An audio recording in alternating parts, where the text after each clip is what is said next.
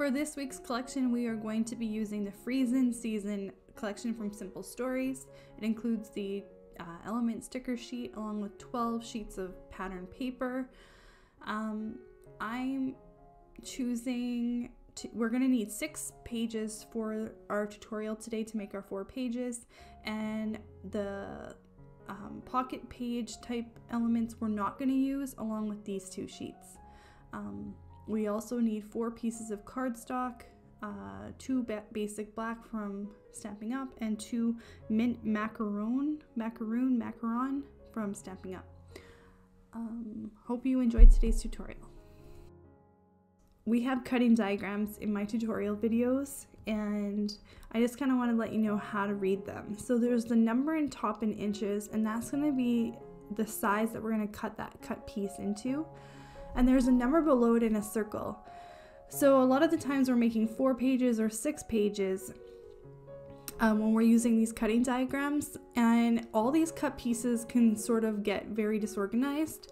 So that number inside of the circle there represents a pile that you're going to put that cut piece into. So for a 4-page tutorial, we're going to make 4 piles, and for a 6-page tutorial, we're going to make 6 piles.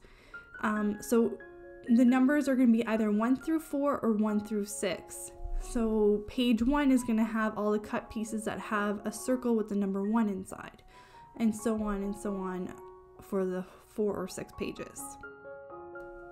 So now we're going to go ahead and take all pieces of our cardstock, and we are going to cut 1 inch in, 1 inch from the top, and 1 inch from the bottom, and we're going to make a straight line on all 4 sides of each of these pieces of cardstock. What we're basically doing is cutting a 10 by 10 inch square out of the center of this piece of cardstock. The border is going to be put into our pile, and the center, the 10 by 10 inch center, is going to be put to the side, and we're going to be cutting it with another cutting diagram as soon as we're done cutting out all of these squares.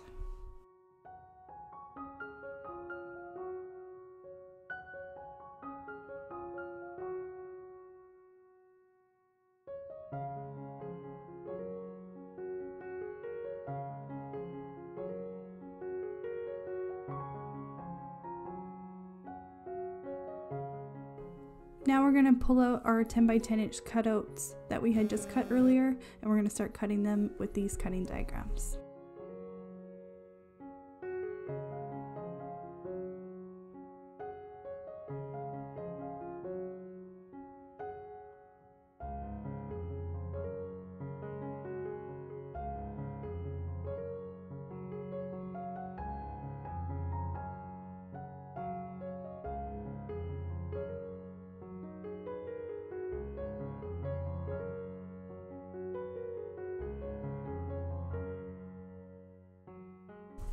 Now we're going to go ahead and cut the backgrounds for our pages.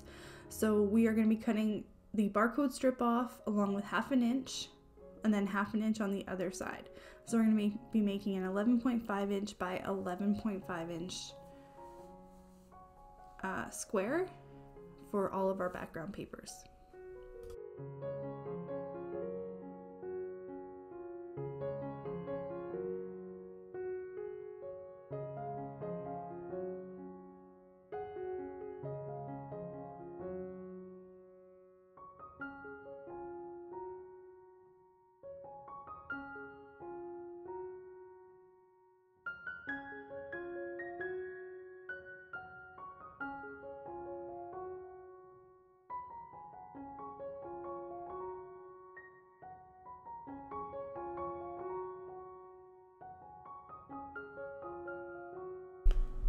Hey everyone, so I got some feedback on, people saying that they'd like me to explain and talk a little bit more in my videos, and especially talk about embellishments.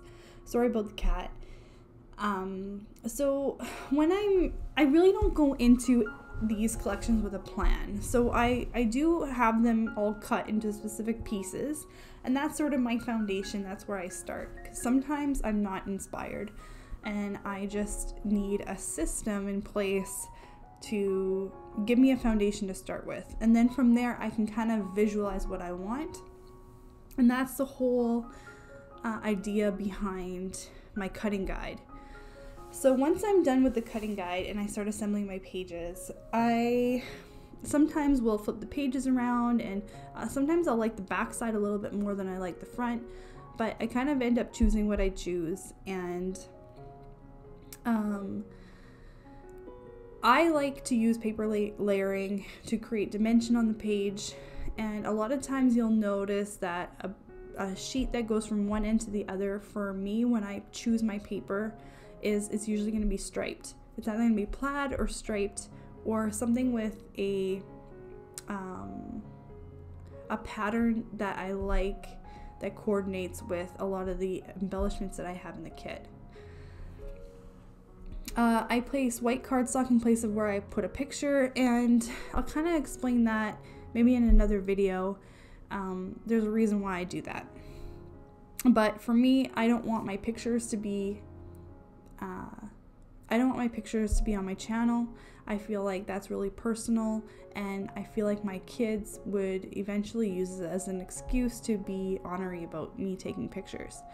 So here you'll notice the way I'm putting the paper is I'm going to be using that green sort of as a matte behind that black, and I'm going to be using that pink as like I centered that 3x4 picture mat on my pink border. So sometimes what I'll do is the way that I place my layers. So here for an example, I'm going to be using that black and white polka dot paper as the bottom of the mat for my black cardstock, but then I'll also be using that green solid cardstock as the top layer for my that same piece of black cardstock. So it's kind of strategic the way that I place that black polka dot with that green mat on top, so that it kind of layers that black piece of cardstock, if that makes sense. And then from there, we can get started with embellishments now. So I really believe in trying to keep scrapbooking simple, and it's kind of a long story, but I kind of got out of scrapbooking because it got too complicated, and it got too much about keeping up with new products and needing different tools and Cricuts and Big Shots and all these other things, which are awesome. But I don't feel like when it comes to like doing the quantity of scrapbooking that I do, I feel like when you start to add all those things in, it gets way too overwhelming, and it takes such a long time. And when you sit down in your scrapbooking space, you just really don't know where to start. I decided that like when I'm not doing a specialty type of project like cards or something, when it comes to my scrapbooking, I just want to keep it really simple. And by doing that, I'm not going to feel so overwhelmed when I sit down. And so a lot of times I use layering, and I use the embellishments that come with the kit to their full advantage, and I will use foam tape to create different layers on some of the flatter pieces. So when I'm placing embellishments on my page, I really don't have any rules, and I don't have a plan in place, and I don't really have a system for that. So it's always going to be a little bit different, but I do like to create clusters. So most of the time, depending on the embellishment type, I like to create a cluster of at least 3 different items, like in the corner or on a section of the page that has like a little bit of a hole, like there's not as much there. And a lot of times when we buy a collection, they have either banners or they have like sort of like titling. So this one has chili, Freezin season, it has bundle up, and it had another one. So if I'm making 4 pages and there's 4 titles, generally speaking, I'm going to make sure that each page has one of those titles on it. So that's kind of where I start with that. And like here, I felt like I've done that before too much, where I put the picture frames like side by side. So I dropped that one down, and I was decided to create 2 embellishment spaces, one at the top and one at the bottom. And there again, I just kind of clustered those 3 with the town in the background, the word, And what's nice about Simple Stories is that they almost always have like these little rectangle words, like or phrases, and they work awesome for just filling in like and helping with your little clusters. So I really like Simple Stories collections for that. And in this particular collection, they had those little trees, and I really wish there was more of those. Like they look really nice. My pages do tend to get a little bit thick. As you can see there, like I actually put a chipboard sticker on top of a chipboard sticker. So, you know, if you don't like that, then, you know, there might be something else you want to put there. Now, with this collection, because I made a lot of winter pages already, and if they do have some really nice journaling, like 3x4 or 4x6 elements, I really like to include them in there, because then it sort of eliminates me from having to come up with something when I'm at the journaling stage of my scrapbooking. So if they have it, I'm going to try and incorporate it, and that's what I did here by including that one 3x4 cutout element from one of our spare papers by adding it in there. And here, sorry, I kind of drifted down off camera a little bit. I don't always catch myself. My monitor is like off to the side, and it's not always perfect. So a lot of times with the embellishments, I don't really have a plan. So you'll see that I just kind of like that I move things around, and I don't really have a plan in place. So here we had some, like I had a 4x4 element from the paper that looked like lined paper, and I knew I wanted to put some of the titling on that, because I like it sort of had like that feel to it, like a notebook or something like that. So I really liked how that turned out.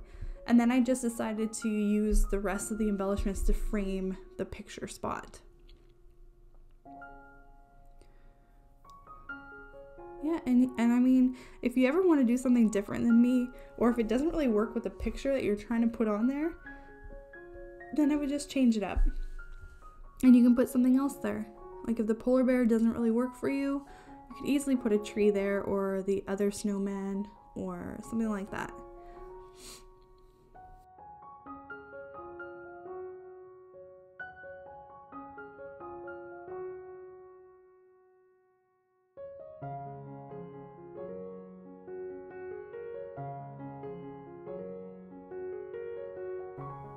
And sometimes it's easy to get carried away and make the page too busy, and that's where I found like this is what I was doing with that page, and I just didn't really like that, so I decided to switch it up.